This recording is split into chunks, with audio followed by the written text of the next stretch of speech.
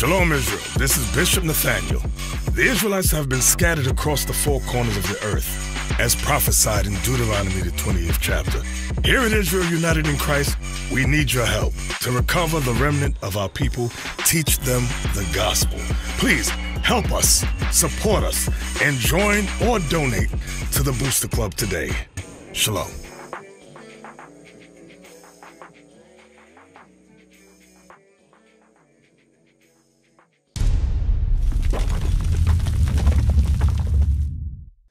The next type of sister that climbs up into this truth is lusty Laura. Now, you know, we talked about, we talked about, the bishop has gone into this lesson, and he's bringing this information out. And believe it or not, because I know some people are angry. I'm not pointing any fingers, but I know some people are angry at this lesson. But if they were in their right mind, they should be appreciating this, because this right here will steer you away from the divorce court. This will keep your marriage together and have you to have a healthy marriage according to the Most High. There should be nobody cringing up at this at all, because without this, we are a total mess. Hey, last week, Deacon Y'all remember, we showed you divorce court with one of the brothers from the ICGJC, and his wife was a born-again Christian. And she was calling that what he was involved in a cult. Okay, it's neither here nor there. But the issue was, she says, I want to celebrate Christmas. I go to church on Sundays. And that was the problem. That was the problem. That's the religious woman, her right there. Because the religion she's based in is not Bible. It's white supremacy. It's right. It's white supremacy at called its best. Christianity. Exactly. 100% correct. Where we at? You said Lusty Laura. Right. We're talking about Lusty Laura is a hoe. Lusty Laura is a hoe. This is the sister who has low self-esteem, and she will give it to you anytime you ask. You can't trust Lusty Laura. There's an old expression, it's hard to turn a hoe into a housewife. How true that is. It's not impossible, but it's hard. Why? Because she's been all over the world. Now, let me give you some scriptures behind what I'm saying. Give me that in Proverbs 7. Let's start there. The book of Proverbs, chapter 7, verse 9. Let's start above it. Start at 7. Proverbs 7, verse 7. And beheld, among the simple ones, I discerned among the youths a young man void of understanding. So this begins talking about a stupid young man, which some of you have fallen into this verse right here. You are walking through the streets looking for Lusty Laura. You're going to find her too. Keep going. Passing through the street near her corner. Her corner. That's her corner. Lusty Laura corner. Go ahead. And he went the way to her house in the twilight, in the evening, in the black and dark night. You brothers know, if this is you. You ain't out during the daytime looking for this hoe. You wait till it's night. Remember the brother that used to be with us? He would go to the restaurant to eat. 2 in the morning, right across the street from a club when all the hoes was coming out. Brothers drove by, hey, what you doing? I'm just hungry. I'm here for the bite to eat. No. How come the hoes come out the same time? You here every other night? Come on, bro. Stop, bro. He only gets hungry when the hoes come out. Exactly. Is that it? The freaks come out at night. Remember that song? Some of y'all don't know what I'm talking about, but go ahead. And behold, there met him a woman with the attire of an harlot. See, you can spot Lusty Laura. She dressed like a hoe. You know a hoe when you see a hoe. Now, there was a day when you could tell the difference between a good, God-fearing sister and a hoe. But in today's standards, you cannot tell the difference. I remember when my firstborn we were driving through Queensbridge, and there were some hoes standing around. And I said to him, when you grow older, make sure you don't get hooked up with no hoe. And he was about 6. He said, you mean like Santa Claus? I said, no, not like Santa Claus. I said, you'll understand one day when you get older. Read on. Where are we at? Verse 10, and behold, there met him a woman with the attire of an harlot and subtle of heart. And she was tricky of mind. Go ahead. She is loud and stubborn. See, one thing about Lusty Laura, she's loud. This is a loud woman, a loud sister. And she's stubborn. Go ahead. Her feet abide not in her house. She don't stay at home. She's all over the place. Now we're going to jump from there. Still talking about Lusty Laura. Give me Sirach 26:12. Sirach 26, verse. Let me look, make sure that's it. 26, verse. Oh, yes. Let's start at 9. Ecclesiasticus or Sirach, chapter 26. Now, this is Lusty Laura, who you want to make a wife. Now, we've had several Lusty Lauras up in there who got married, but the marriage didn't last too long because she ends up in the back seat of a car with another man. Let's read on. Damn. Verse 9. The whoredom of a woman may be known in her haughty looks and eyelids. Brothers, y'all know what I'm about to say. You know the way a woman give you a look if she going to give you some or not. There's a look. She says to her girlfriend, you know I gave him the look.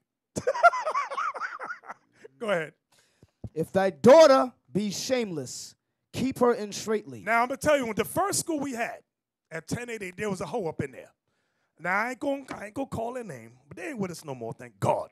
Anyway, the brother, his daughter was a hoe. All of a sudden, now, y'all know what I'm talking about. Leon, I think y'all know too. This young girl was always, she had the dress on the Sabbath, but then when you see her during the week, she got on trousers, she got on jeans, okay? Then they move. I ain't gonna tell you where they moved to, because if I tell you where they moved, you're gonna know who I'm talking about. I saw him this week. You saw him this week? Moved to another state. Then after Sabbath class, not in Iuic, they left, another Sabbath class they was holding, they threw a brother out. So then we asked, why'd you throw the brother out? Why, brother, why'd they throw you out? The brother says, because he caught his daughter going down south on me. So not me. So the brother says, he caught his daughter going down south on you. This was Sabbath day? He says, right after class. He says, his daughter is a hoe. She took me to the closet. So then the brother said, what happened to his daughter? Oh, he kept that part of the story out. They just threw the brother out, but the daughter for being the receiver. Read that again, Officer Leon. If thy daughter be shameless. If thy daughter be shameless. You brothers know if your daughter's shameless or not. Go ahead. Keep her in straitly, lest she abuse herself through overmuch liberty. I like the way you emphasize abuse herself. That's talking about sex, and most sex. Her mouth got stretch marks on it. I'm sorry. I'm sorry. I'm sorry. Go ahead. Watch over an impudent eye, and marvel not if she trespass against thee. And when it says marvel not if she trespass against you, don't be shocked, the Bible is saying. You knew your daughter was a shameless hoe from youth. Why are you shocked? Why are you acting all shocked and surprised, bruh? Go ahead. She will open her mouth as a thirsty traveler. Pull me up a picture. No, not a whale. Woman drinking water. And Officer Leon, let's now, what the scriptures is talking about, brothers, and sisters, is a metaphor. She's not really thirsty for water at all. Remember, it's talking about lusty Laura, a hoe. So you have to imagine that that bottle of water is something else. Read the verse you at again. What verse you at? Verse 12. Sirach 26, verse 12. She will open her mouth. She will open her mouth. Go ahead. As a thirsty traveler. As a thirsty traveler. When he has found a fountain. You know, when you thirst and you find a fountain, you run to that fountain, your mouth is open wide to get the water up in there. So this is a metaphor for how lusty Laura deals towards men. Not any particular man, any man. She's thirsty. Go ahead. And drink of every water near her. Any water? Every water near her. Every water, she got her mouth open for every water of man. Now, this is God speaking now. I know y'all didn't think the Bible talked like this but it talk. Speak your speech, nigga. This is what the Bible's talking about. You got to keep it 100, keep it real. See, a lot of church people go, no, don't talk about that. This is why them church girls, y'all brothers, I don't know if y'all my age, but some of y'all know, the church girls are the freakiest ones, and they were the easiest ones. You know them girls. Where we at, Officer Leon? Verse 12. Go ahead. By every hedge will she sit down. Uh-oh. Now she's sitting, this is a metaphor. She's sitting down by every hedge. The hedge represents a man. Go ahead. And open her quiver against every arrow. And the arrow represents the penis. I'm just going to make it plain. The arrow represents the penis. The quiver represents the vajayjay. I'm going to say it again in case they didn't understand what I just said. The quiver represents the vajayjay. The arrow represents the penis. The quiver is open for every arrow. She don't care. All kinds of. She don't fat, skinny, long, short, stinky, all kind. She's up in there. Give me Sirach 42 and 11. And hey, y'all ever see these sisters, black, Latino, they do the same thing. They be hoes in a strip club and they say, I'm just trying to pay my way through college. That's some nasty, wicked hoe stuff right there.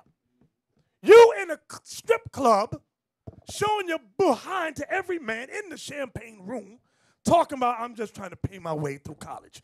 And then some of y'all want to make that your wife? You crazy. Don't do that. Don't do that. You're going to embarrass yourself. Hey, they be paying themselves through college for over 10 years. Yes. You know? Exactly. Read that. Sirach 42 and 11. Keep a sure watch over a shameless daughter, lest she make thee a laughing stock to thine enemies. You see that? And a byword in the city, and a reproach among the people, and make thee ashamed before the multitude. So you brothers who have a shameless daughter, or if you're married to a shameless wife, you're going to be a laughing stock. Her name is a byword in the city. Like, hey ho, you thought that was her name. Thought. But that was the word they call her. She's the local hoe. Thought. She's the thought, that hoe over there. Thought. Wonder Woman. So a sister like this, in this state of mind, she can't get married, and if she is married, she won't be married too long. So sisters, if you have thoughtish ways about you, you need to become born again and change your ways. That's the second type of personality trait that should not or will not get married. Shalom. This is Bishop Nathaniel of Israel United in Christ. Please subscribe to our YouTube channels. Stay up to date with our latest events, music, and classroom lessons.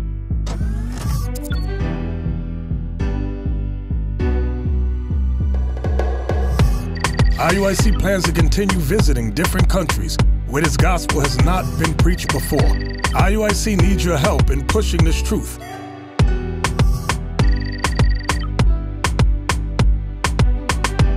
So join us, subscribe to our Instagram, Facebook, Twitter, and podcasts, and stay up to date with us.